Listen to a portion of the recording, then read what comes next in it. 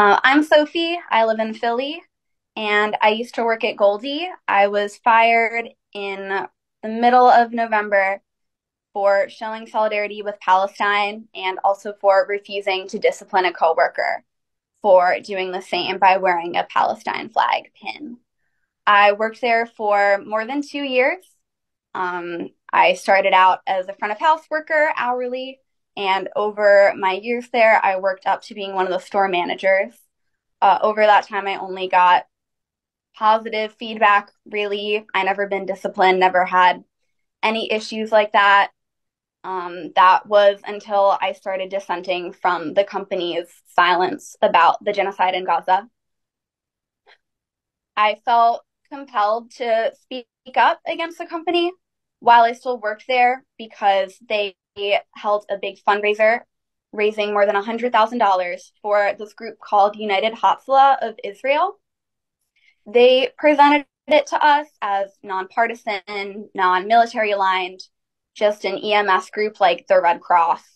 But I did a little bit of research just looking on their own webpage and on their Instagram, and very quickly found they proudly provide supplies and aid to the IDF, which I thought was unacceptable and wasn't something that I could be a part of. So I said that I wouldn't take part in work that day. When I came back to work after refusing to do the fundraiser, I still felt like I needed to do something to show solidarity. So I showed up to work wearing a Palestine flag pin. I mean, I felt so distraught thinking about how this fundraiser had, in a way, implicated all my coworkers, who are all caring people who don't want to see violence.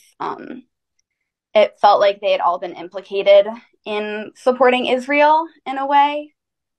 And I've been inundated with the videos and the stories out of Gaza and just seeing the courage of people in the worst possible circumstances. A few days went by without incident until the company put out a new policy that had never been an issue before, saying that we were forbidden to wear any kind of pin or patch that wasn't Goldie branded. I wore the pin anyway in defiance of the policy, and I was sent home for the day. I had to take a day off of work, but I realized I do need a job, so I went back to work without the pin on. A coworker still had his on, and I did not discipline him.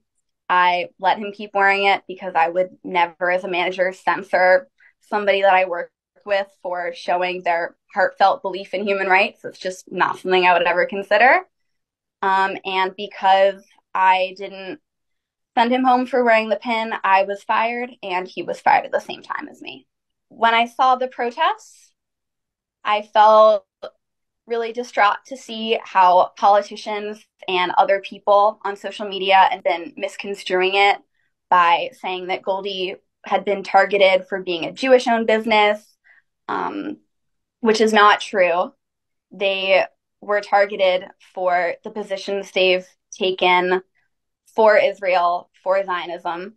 I also think that the way people have been equating anti-Zionism with anti-Semitism is very insulting to the protesters, who are people who care about justice in Palestine, who want to see peace.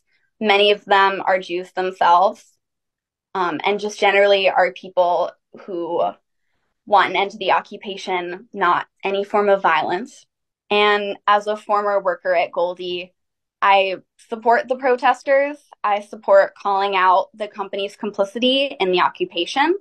And I think the protesters are voicing real concerns about how Goldie's ownership, which is pretty prominent in the Philadelphia restaurant community. It's not some small business. It's a large company that owns a lot of stores across Philly and is expanding. I think the protesters have valid concerns about how they're using their profits, which are considerable, and their platform as well. I also think this connects to a bigger issue about the so-called Palestine exception to free speech, where we're seeing workers all over the country who are being disciplined or fired or silenced for speaking up for Palestine. In Philly, there was a sports writer who was fired like really abruptly for posting a pro-Palestine tweet, which is just ridiculous. I think especially as Americans whose taxpayer dollars are going to fund a genocide right now, the least we can do is stand up and refuse to send one more bomb. No one should be getting censored or retaliated against for calling out the occupation or any other injustice that they see in their workplace or the world.